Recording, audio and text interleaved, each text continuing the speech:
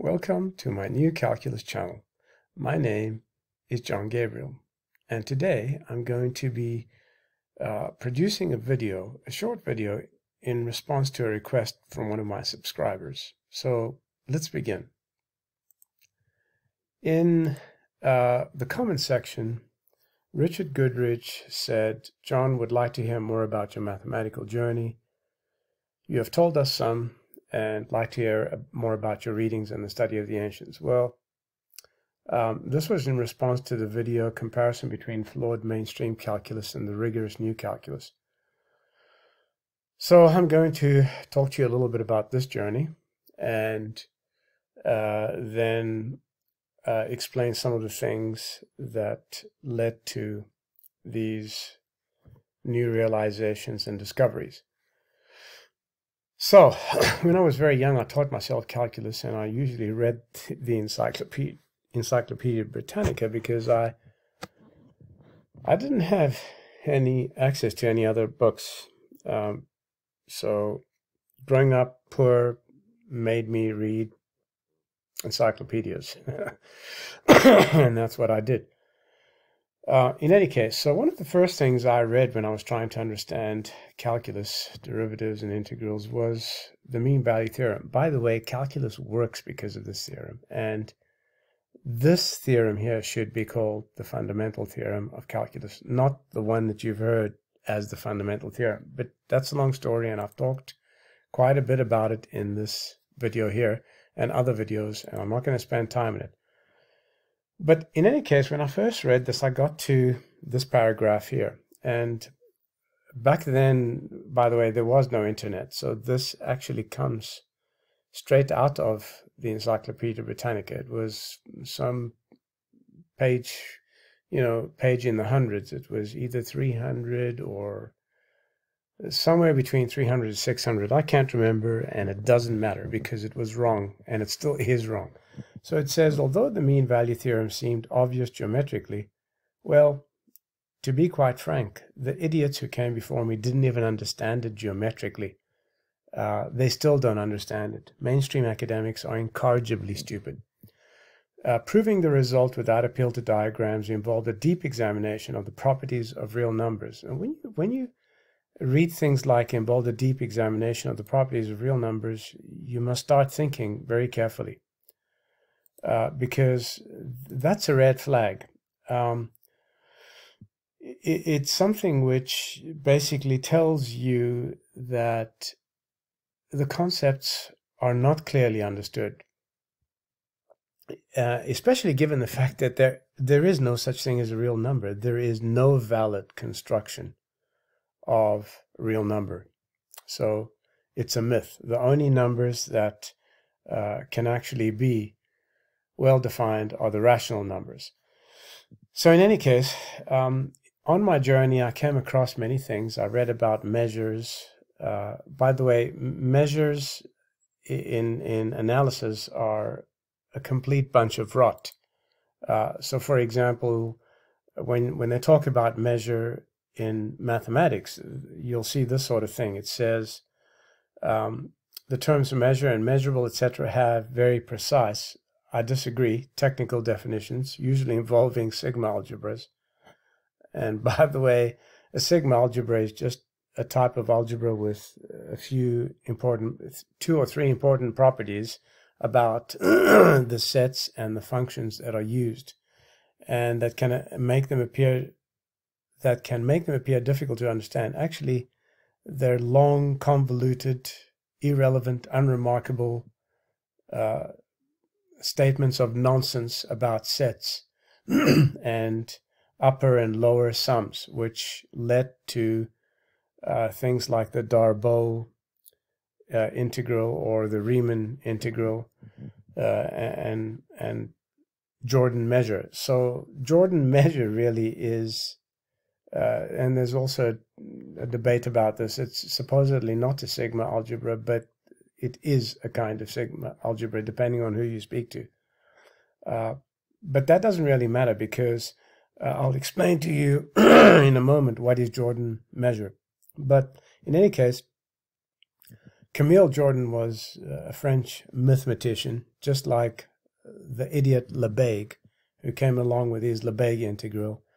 And most of these things here are total garbage. They have nothing to do with integration, nothing to do with a definite integral. I can promise you that, but don't believe me.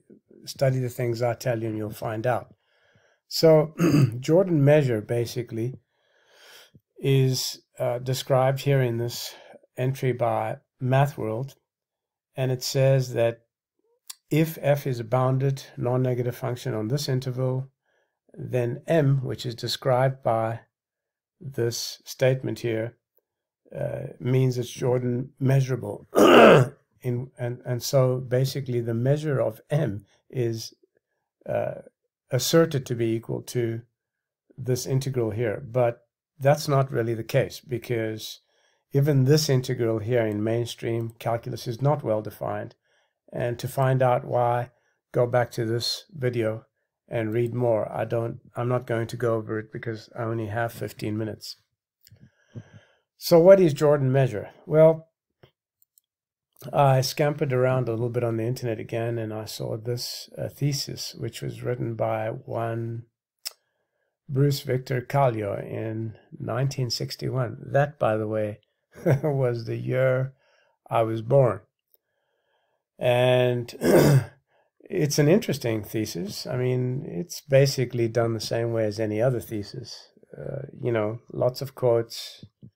Whether they're wrong or right doesn't really matter, as long as, you know, there is a quote and a source.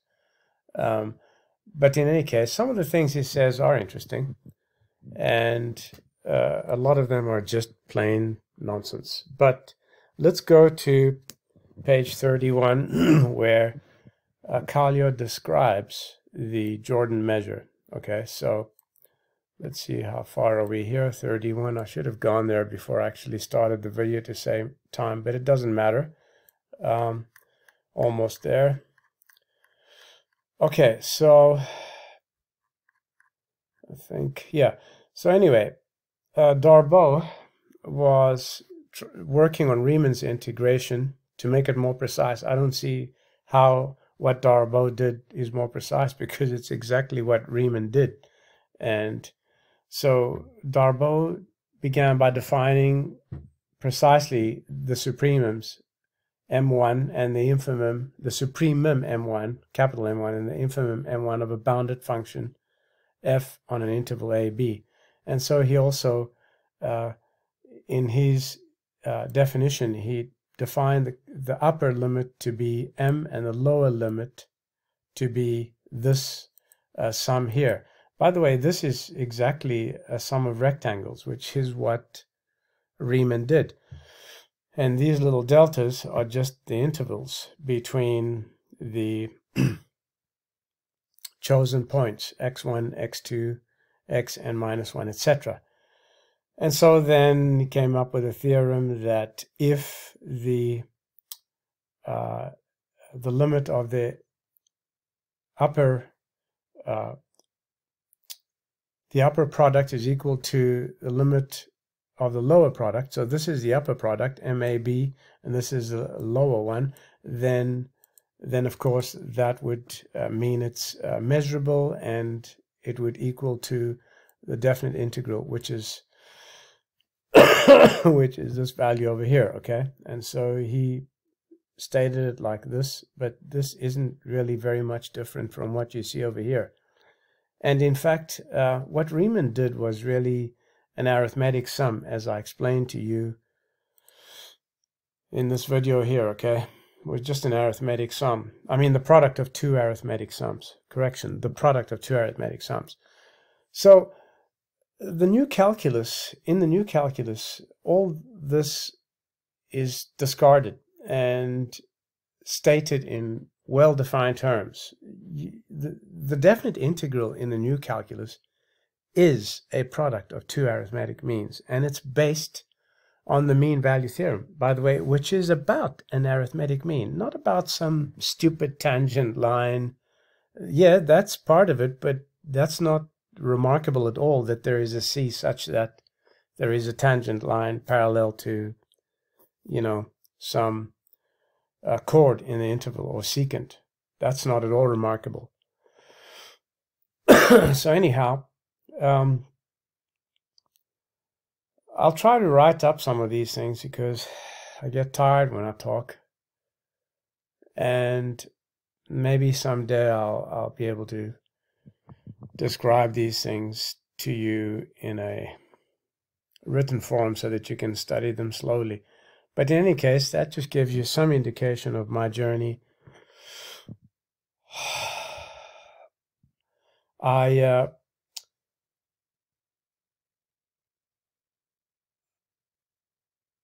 never subscribed to ill-formed concepts. It was very difficult for me in the beginning because my professors were idiots. My real analysis professors in South Africa were the biggest bunch of morons on the planet. I attended courses at both the University of Cape Town and also in Johannesburg, and they were all idiots. I promise you, I've never come across a bigger bunch of morons in my life.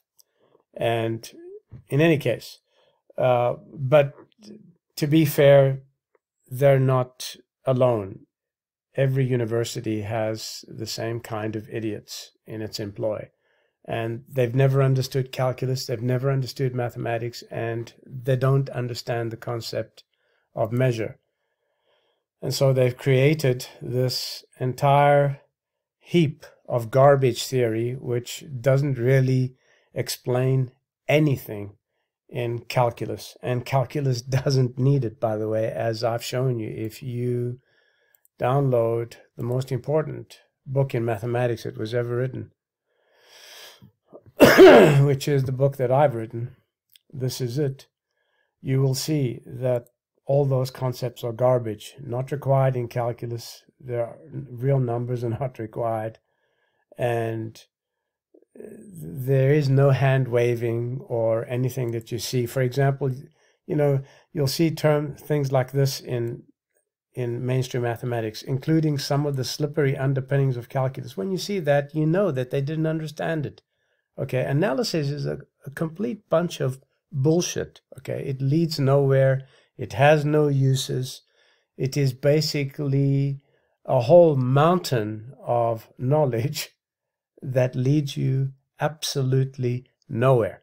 Okay, so, and when you see those terms, you can know. And also in the mean value theorem, where it says deep properties of real numbers and all sorts of hand waving, red herring flag bullshit, I just don't even have the appetite to go into it anymore. I've studied all those things, and I can promise you they are 100% pure nonsense. So if you read my book, you'll learn what measure is all about. You'll learn what the concept of number is. It is the most important book in mathematics ever written, and it's free. And by the way, I haven't said everything in my book. I mean, I haven't given a lot of examples because that's not the point of it. It's just to give you the basics, and it does that. So you have to study it, and it will take you some time to study it, even if you're a professor of mathematics or a high school student. I will try to share some more of my knowledge, and I'll go back to discussing more of the ancients, who, by the way, were far more interesting than the orangutans of the last 400 to 600 years. I hope you've enjoyed this little discussion, and that I'll be able to produce more videos in the future. I'm not certain I will, but I'll definitely try. My name is John Gabriel, and this is the New Calculus channel. Till next time, goodbye.